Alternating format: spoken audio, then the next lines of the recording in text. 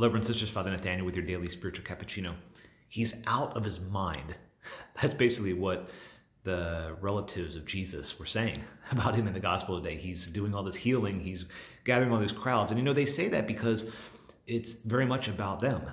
They realize that as relatives of whatever distance from him, that the reputation of Jesus is going to affect them. And they're worried about themselves. They're worried about how they're going to be perceived being related to Jesus.